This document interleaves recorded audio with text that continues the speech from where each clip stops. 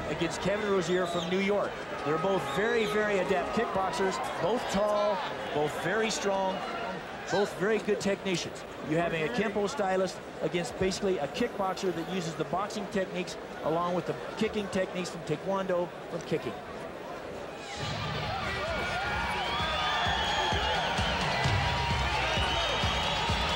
Yes, this is Kevin Rosier. This is Kevin coming out.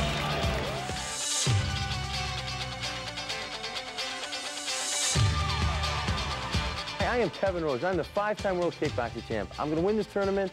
My best technique is an overhand right. I'm going to hit them. They're not going to get up because it's bare knuckle, bare rule, no rules. And I'm here to win.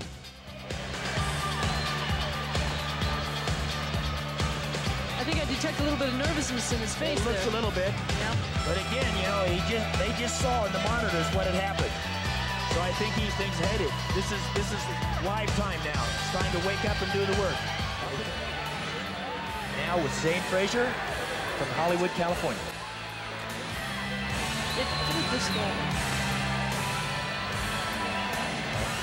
We spoke to Zane earlier on his feelings and his thoughts about the fights. Join us. Okay.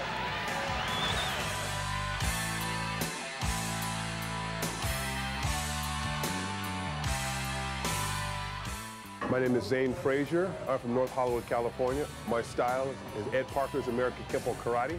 And the reason I think I'm going to win is that God's going to give me the strength and the courage and to do all the right things at the right time, and that's going to be my advantage.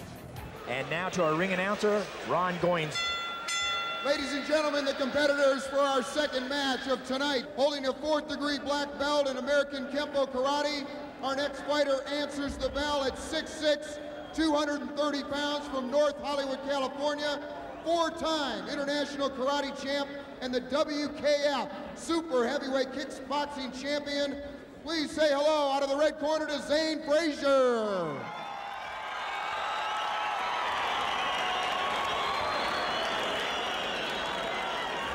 And his opponent at 6'4" and 265 pounds. He has an impressive record of 66-8, all 66 wins by KO. The 3-time WKA World Super Heavyweight Kickboxing Champion and the ISKA North American Super Heavyweight Kickboxing Champion. Ladies and gentlemen, put your hands together for Kevin Rosier. Now, if you notice, they our have referee their for our second match, Leo Bizot. Yeah, but you see the knuckles aren't actually wrapped. No, the hands are wrapped to protect the wrist, I believe. Yeah. And the knuckles are bare. They're protruding out. The thumb is protected a little bit because oftentimes when you're punching, you might catch a thumb on a shoulder or something like that. This protects any kind of a breakage. Don't you wish you could tape your whole body, Jim? Bill, you would know more about that than me. I only tape my ankles. Pain hurts. Let me tell you, it ruins your whole day. What I don't understand is why they're in the middle of the ring. There's nothing to talk about. Well, I think they're going over the rules here. The What? 3 There rules. are none. No eye gouging. Yeah, okay.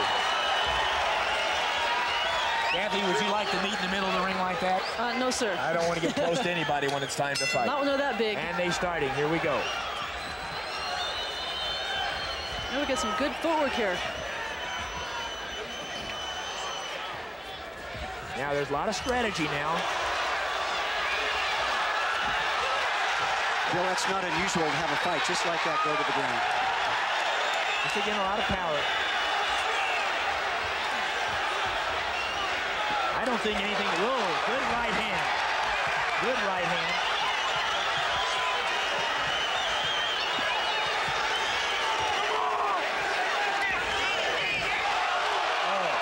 That was a clear groin shot. And the referee doesn't seem to notice.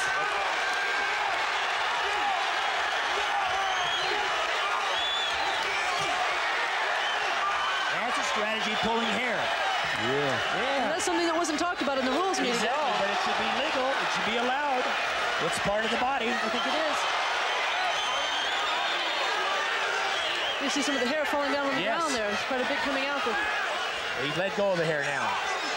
Oh, and that knee came right up into the chin. Yep. Yeah, they're going to be working. They're going to be working. This is going to take a lot of energy because if you can see, it's only been maybe a minute or so into the match, and they're breathing a little bit. Yeah. If these two knew how to grapple, I think it might end a little sooner. It might sooner, yes, but the thing of it is, I don't think as big as they are, they want to go down to the ground.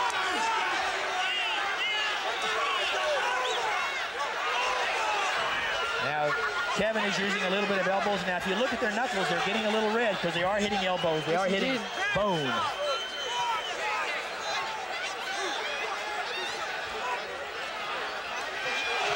That was a great uppercut. Good straight right hand.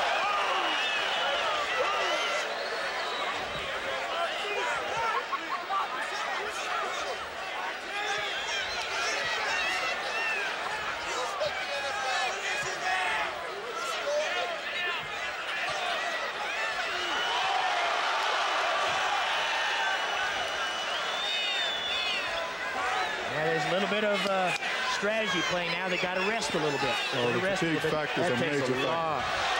A great knee to the solar plexus there. You see that. Zane looks like he's picking his shots.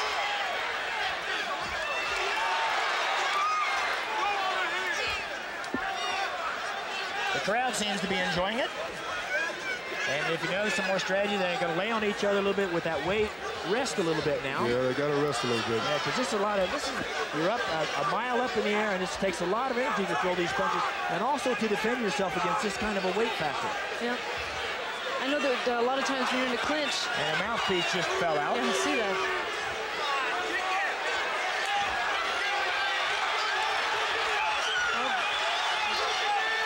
Got it down to the ground. I think they're both a little bit out of the league on this one. A little bit of choke, yeah. A good knee to the face. Yes, indeed. Now it's going to get into a little bit of wrestling that I don't think they know that much about, but it seems to be Zane used to be doing pretty good here. He needs to stay down. And they broke through. I think there's a little bit of tiredness out there, Jim. A little bit, baby.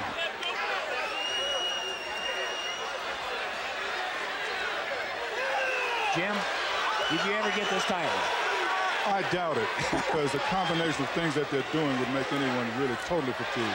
Well, when you were playing, they didn't have a team in Denver, did they? No. Yeah, and it's been a little different playing here. Oh. So you get a lot of swelling. You imagine. Yeah, they're slow now. They're trying to set things Kevin up. Here.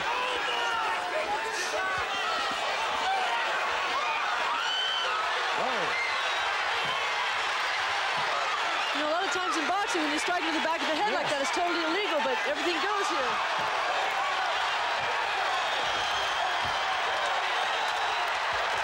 Okay, we're at the 2-minute rest here. Fatigue got him, baby. I think fatigue got to him. He went too hard, too soon, too often. Yep. Kevin took some punishment, though. Oh, he really did. Kevin took a lot of punishment. He really did. Okay, here we're going to see the replay now. Watch. Zane was doing all the power before.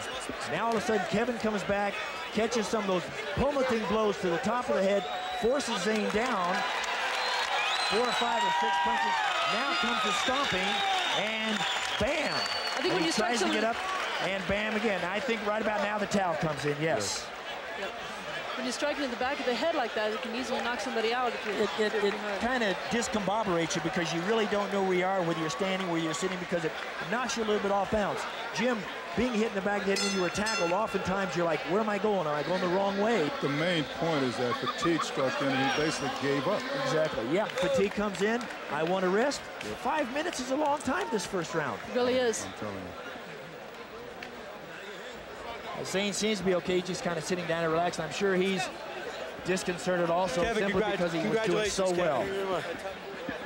What's going through your mind after you got hit early on? What am I doing out of retirement? Yeah. What about the endurance of 5 minutes? Did it really seem like 5 minutes? Could have been like No, a it 30. seemed like an hour. It seemed like an hour. And when did you realize that you had him? About 10 seconds ago. About 10 seconds ago. He was getting tired. He was getting tired. We saw he was getting tired.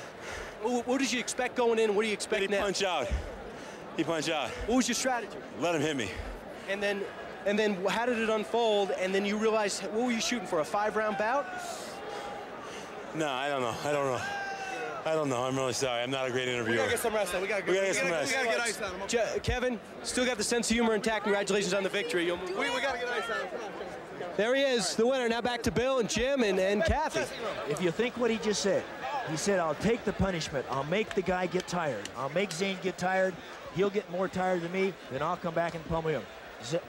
Kevin is great at taking punishment. He took some. He didn't look that bad in the face either. It looked like he was almost finished himself a minute. Oh, he did. Well, at the time over here, when he was in this corner here, I thought he was in a lot of trouble.